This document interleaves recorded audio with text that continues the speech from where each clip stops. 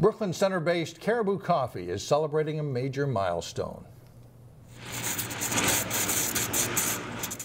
The first Caribou Coffee House opened 25 years ago in Edina. The company has grown to more than 700 locations around the U.S. and globally. And to celebrate the silver anniversary, Caribou's leadership team, including the president and the CEO, donned antlers and served up a lunch for employees at the headquarters. Employees also got a bag of an exclusive blend called Bright Spot, roasted just for them.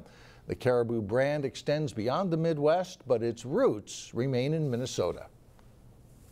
Our heart is in the Midwest. There's a lot of love for Caribou, specifically in Minnesota, because we started here.